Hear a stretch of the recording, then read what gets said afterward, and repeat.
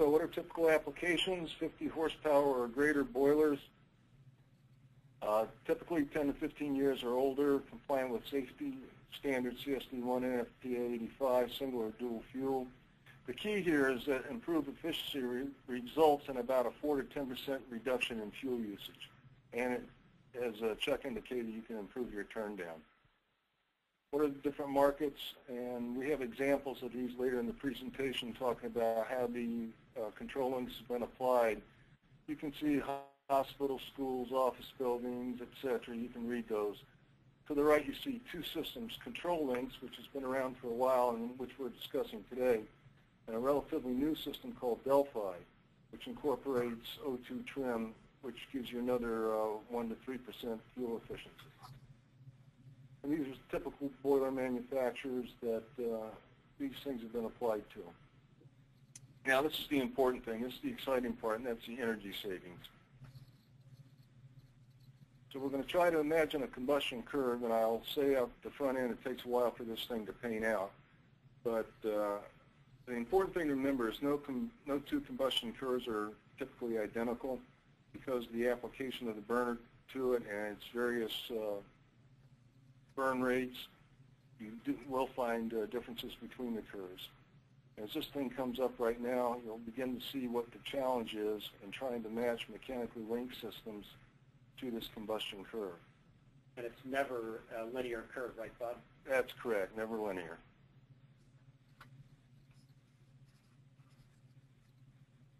All right, as this thing fades from view, we'll see a mechanically linked system applied to the combustion curve.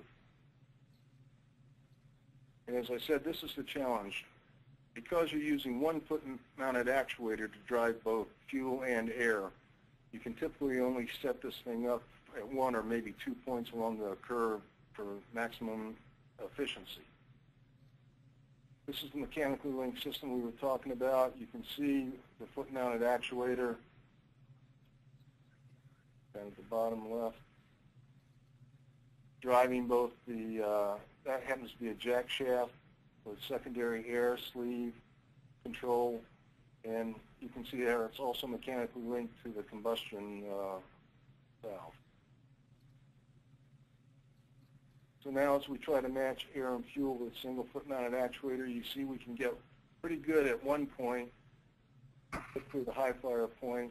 Now we're coming down. And you see how we're having to compromise efficiency in order to set this thing up for a good fire. And typically what's going to happen here is a guy will come in with his stack analyzer, pick points along the combustion curve where he's trying to eliminate things like CO, maximize efficiency. But typically that's what it looks like, and that's about as good as it gets.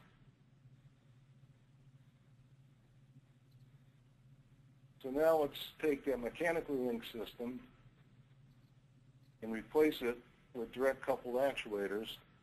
And you see how all that has changed. You can see where the combustion valve now, butterfly valve, is sitting with a direct coupled actuator. That's the, that's right. And then if you come across there, that's for the secondary air sleeve. And then down at the bottom is the air damper.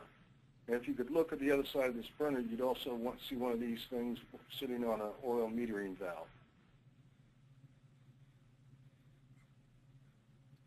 Slide, please.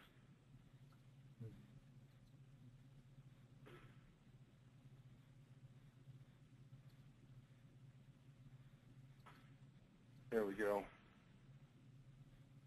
So now let's see what a curve would look like with these high-precision motors. You have your fuel valve and your air damper being controlled individually. And that's the 7999 controller. These blue dots you see dropping down onto the combustion curve are actually points that the setup person would be establishing as he moves along the curve with his stack analyzer. And you can see we can get fairly precise control. There are only a few spots along the curve that beg additional efficiency, but because we can do that, we can eliminate those spots.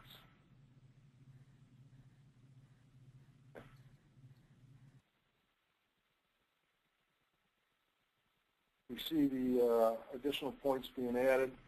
And actually, you can put up to 24 points on the curve, which is where you get your very high, precise control.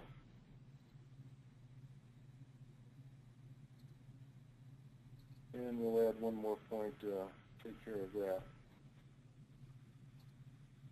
So you see, we've fairly well aligned ourselves with the combustion curve, and we haven't even taken a look at increasing turn down by lowering the minimum modulation point. That's what we're doing here. See where light off and minimum modulation tend to be the same with mechanically linked systems. This gives us the ability to actually go below the light off point with minimum modulation.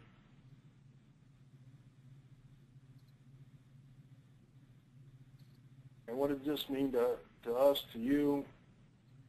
Savings, obviously, improvements in boiler emission, increased energy transfer, and improved efficiency.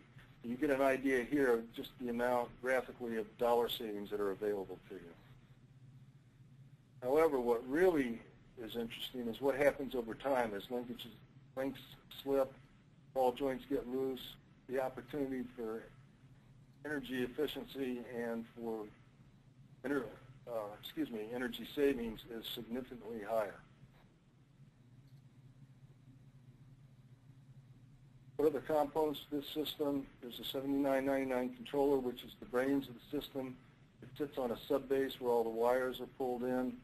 It controls up to 4 parallel positioning motors, direct-coupled actuators, and then you can set this thing up with either software or the S7999B color touchscreen display. And where does it sit? You can see where Control Links is. It's in the limit string upstream of the programming control, so you can actually use this with any in situ programming control right now. You can see it controlling up to the 4 actuators. It is taking a 4 to 20 milliamp firing rate control input from the pressure control you see at the top right. And now I'm going to turn it over to Chuck. Okay, Bob, thanks a lot. I really appreciate that. Great explanation. What I'm going to be taking a look at here is the before and after pictures of what a boiler looks like with a jack shaft and as it goes through the installation process of putting a Honeywell control links on. So the first thing we're going to take a look at here is that foot-mounted actuator that Bob explained in some previous slides here.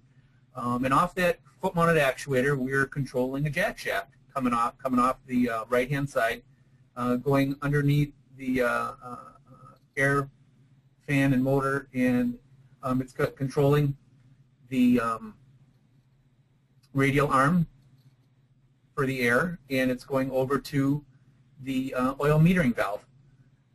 The one thing that's not shown in here is the gas valve that's being controlled.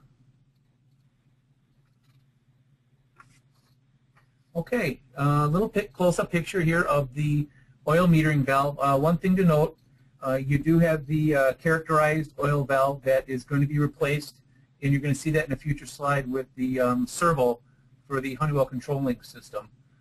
It is characterized, so that does give some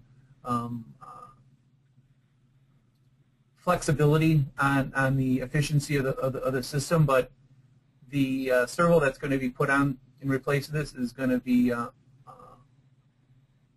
lot better.